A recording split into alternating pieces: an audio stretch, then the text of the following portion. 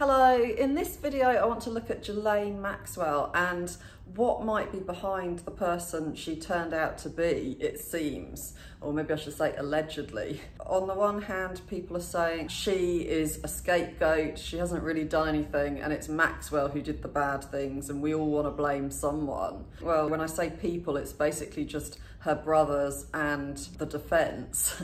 But listening to the witnesses, they seem pretty sure that Ghislaine was very much involved in recruiting them to be abused by Maxwell, and that she also took part in the abuse and that she enjoyed humiliating them. Robert and Betty Maxwell didn't give Ghislaine much attention when she was little because her brother had been in a car accident and was then in a coma for 7 years before he died. And apparently when she was 3 years old, she said, "Mummy, I exist," which seems a bit weird to me because I don't think many 3-year-olds would know the word exist. So I think they might have sort of added a bit to that story.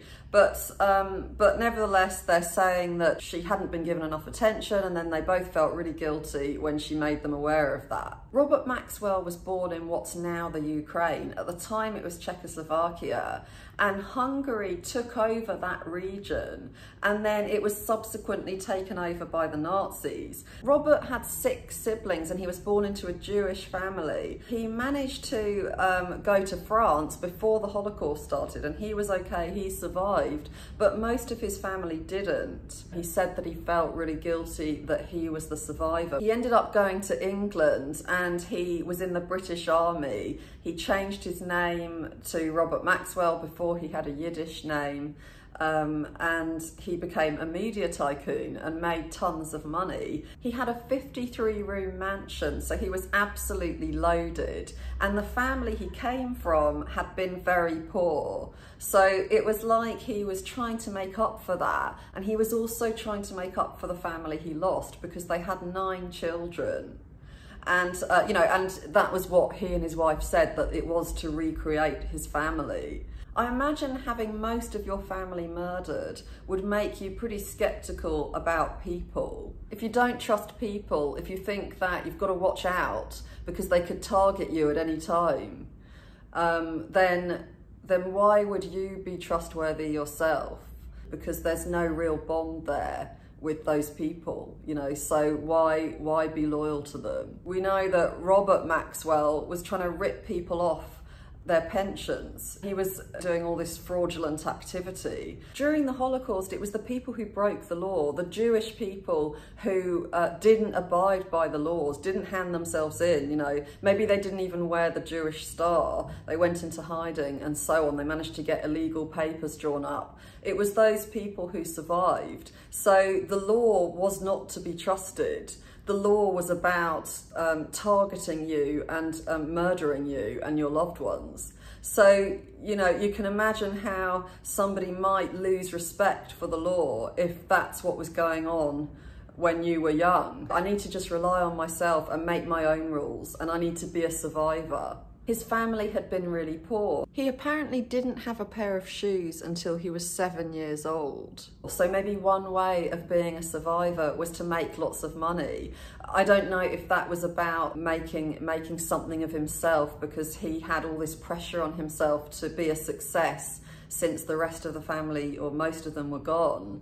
I don't know if it was that or if it was again about survival. He had to keep doing all he could to be strong and safe, and making lots of money might have been a way of doing that in his mind. Even before that time in Czechoslovakia, there was a lot of anti-Semitism. So even as he was growing up, I imagine he may well have felt different. The opposite of being the odd one out who's looked down on by others is being someone special who stands out, who's famous, who everyone respects. effects. And that's what ended up happening with him before all the fraudulent activity became well known about. I don't know much about her relationship with her mother, except that her mother's life was about her father. So I expect because of that, she probably didn't have a lot of attention from her mum. She kept all of these press clippings about him, so many that the book was incredibly heavy apparently. And then after he died, when she found out the truth about him, instead of being angry that she actually had no money and they weren't billionaires, she devoted her life to looking into his Jewish family and to talking about the Holocaust to people. So her whole life really, since she met him, was all about him. Something similar happened with his children, because apparently with Ghislaine, when she was little and she said whatever those words really were that made them think, oh gosh, we've been ignoring her, he absolutely doted on her. According to Betty, he spoiled her. And I read that this was because she reminded him of himself. So if that's true, then again, it was all about him. And, you know, and his children worked for his business. And it makes me think that Ghislaine, who had been neglected for the earliest years of her life, well, those are the most important years when you're traumatized, which if you're severely neglected, you will have been traumatized. Her brother Ian says she was ignored until the age of 5. The younger you are, the more of an impact that's going to have on you as an adult. And since she was so young, I imagine that it did impact on her a lot. And when she did get that attention from her dad, that it would have been incredibly important to her. There were 2 sisters and her mum, and yet the boat was named after her. So it seems that she won, you know, that she managed to get the most attention from him. Her father would apparently bully and humiliate one child in front of the others every week over Sunday lunch. And he would endlessly compare them. Julia Langdon, the political editor of The Mirror, who worked under him for 5 years, said he was very bombastic, very prone to flattery, very vain. And Betty, his wife, described him as bullying, unfaithful, and frequently absent. And he told his daughter Anne she was ugly. On the other hand, Ghislaine was pretty. She was also targeted less. Not getting the attention because of another sibling and then suddenly being spoiled and treated differently from the others could teach a child to believe that there's not enough love to go around. Love is a competition you have to win, so you need to stand out and offer something no one else is offering. Narcissists didn't develop emotionally beyond early childhood because they didn't get the love they needed at that age. They got attention not for who they were, but for how they pleased their parent by doing something well.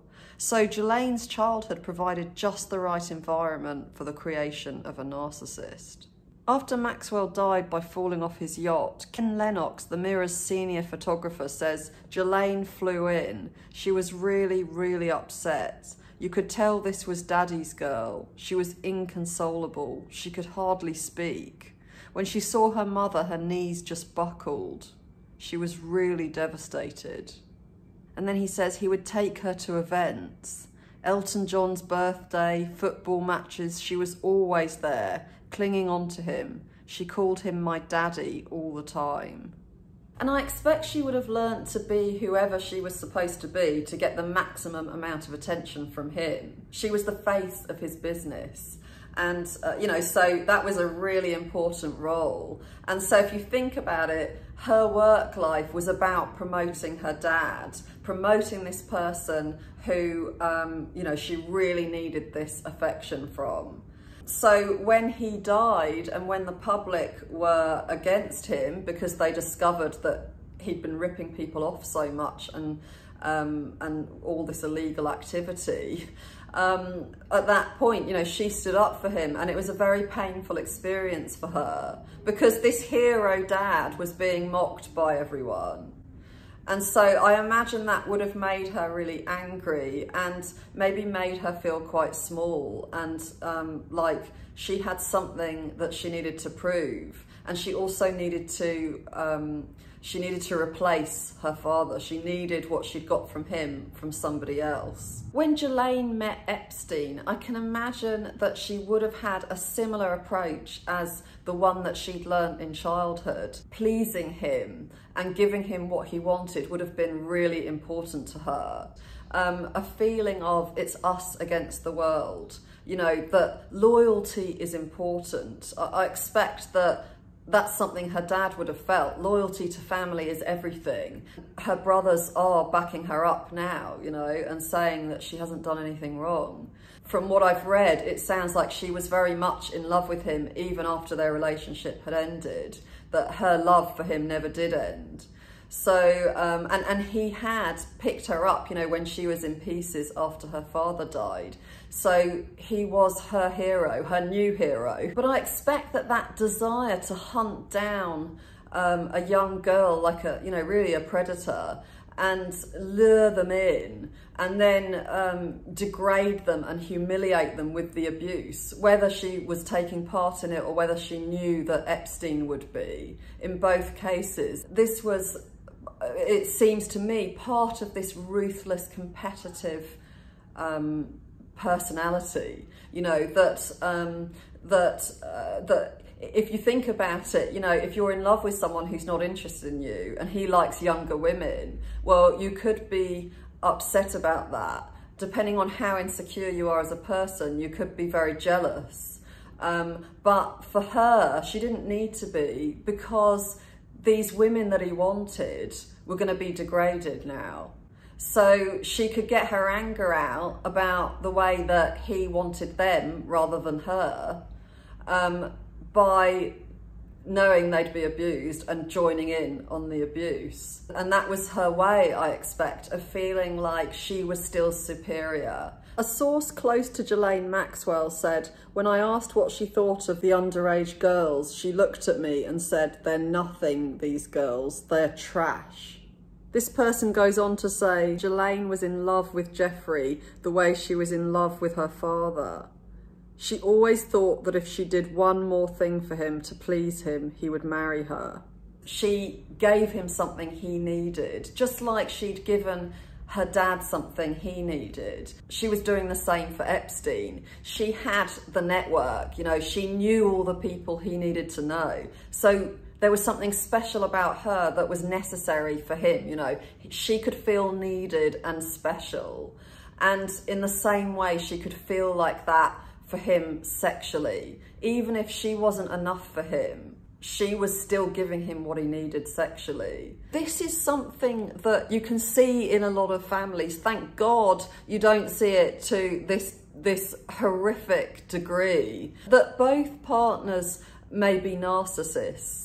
You know, that both of them are so into themselves, but one is more independent and the other is more codependent. And the codependent narcissist can end up doing just as much harm as the independent one, you know, in order to please the independent one, in order to show them that they need them, because that person doesn't have any natural feeling like that. They don't tend to need people in that way. They just use people and move on. So I'm going to leave it here. If you haven't subscribed, please subscribe, and I'll see you in the next video. Right,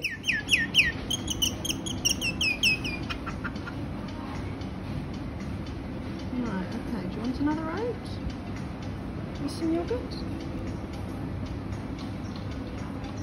Nice?